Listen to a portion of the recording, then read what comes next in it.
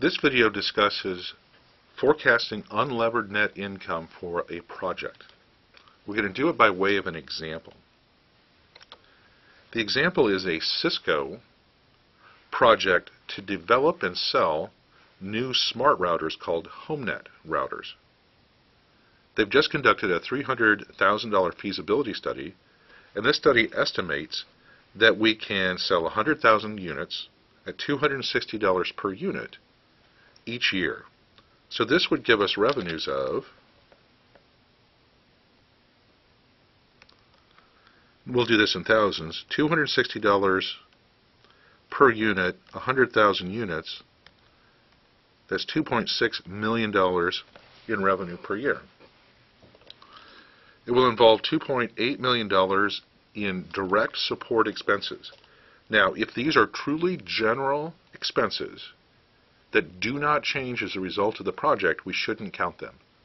These are the direct product support expenses for this project. In addition, the production cost per unit for the goods sold is $110. 100,000 units, $1.1 million.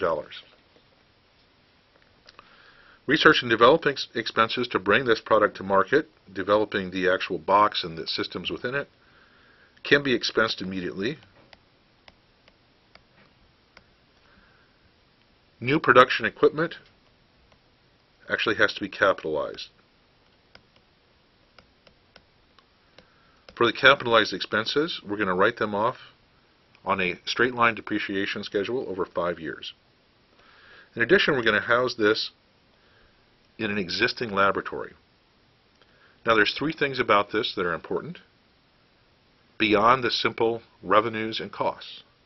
One of them is that we're going to look at incremental cash flows for a decision. That is, cash flows that change as a result of the decision. Whether they decide to do the HomeNet project or not, they will have spent the $300 for the feasibility study. That's a sunk cost.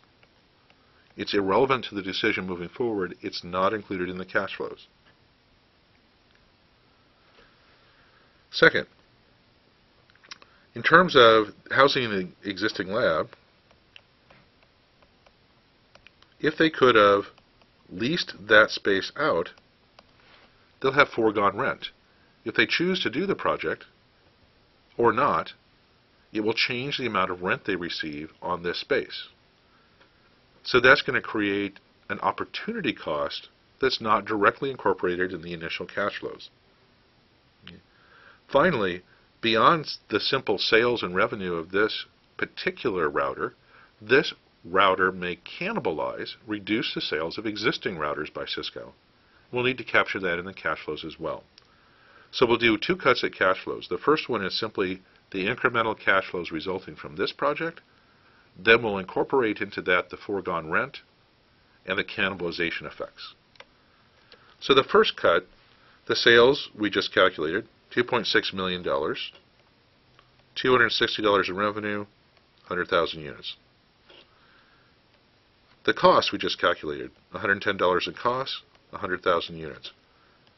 And this is the SG&A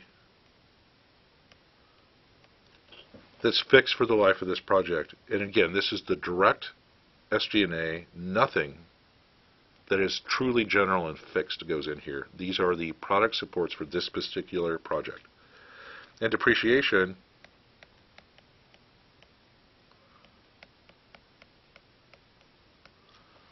$1.5 million. Okay, there are 3 different calculations in here. The first one is the initial expense of R&D. We assume that any expenses we have for a project can be written off against other income at the company. That means this lowers our earning before interest and taxes by $15 million and saves us $6 million in taxes. So this is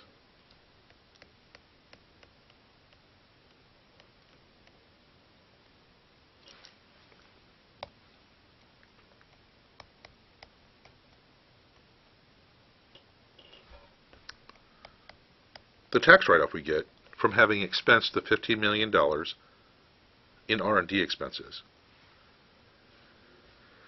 The $10.7 million is the earnings before interest and taxes in a usual year. It's the revenue minus costs of goods sold minus direct SG&A expenses minus depreciation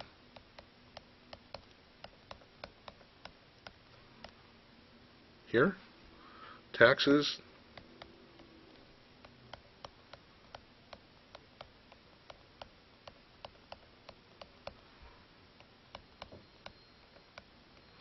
and unlevered net income is the final result. It's earnings before interest and taxes minus taxes.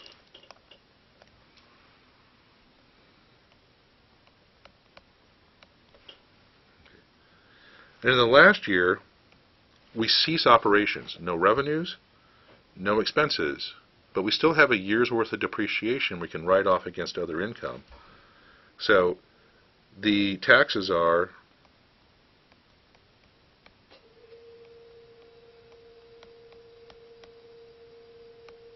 $600 in savings.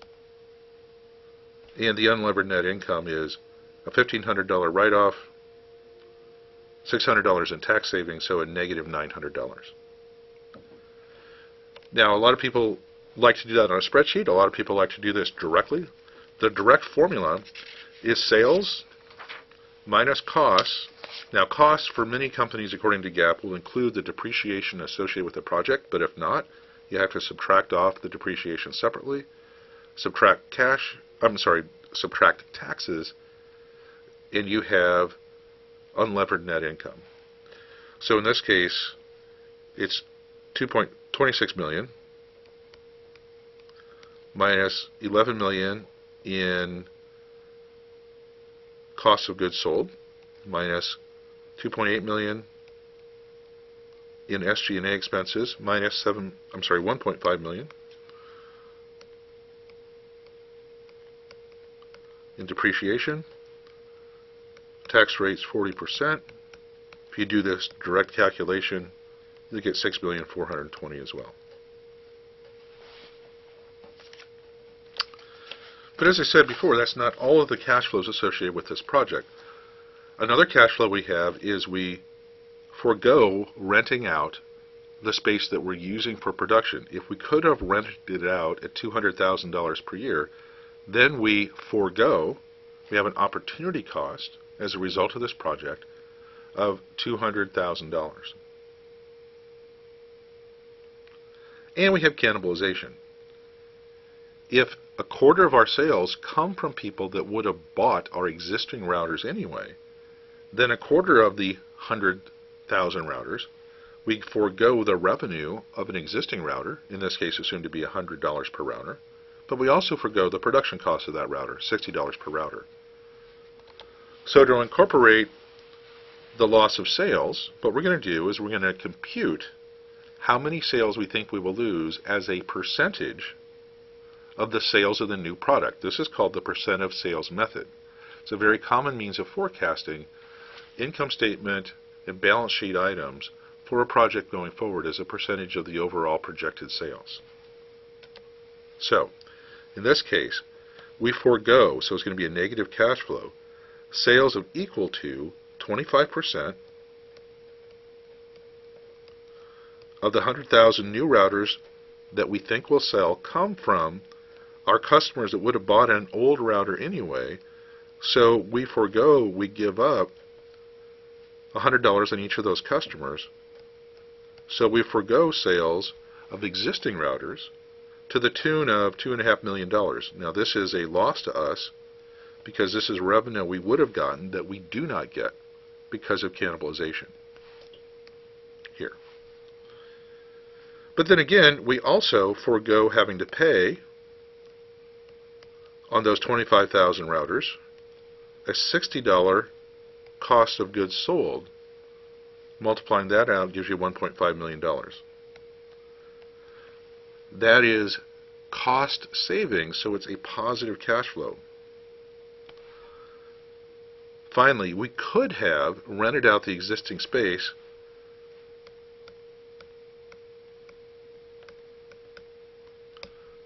for $200,000. So by using that space in the production process, we forgo earning $200,000 in SG&A revenue. So if we adjust our cash flows for that, it's the old sales, and I'll put it down here. It's the $26 million in new sales minus the cannibalization rate. 25% of those sales, we give up $100 per unit. So $23,500. But we also save in costs. So our cost of goods sold is the old cost of goods sold minus the savings we get from the cannibalization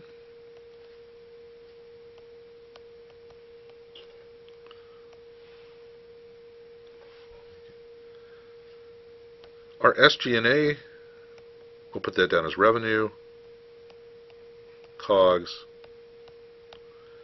Our SG&A is the old SG&A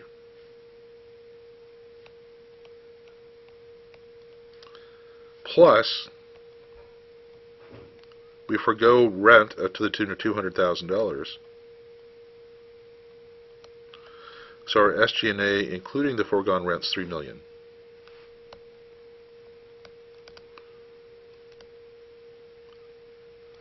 The rest of it is the same.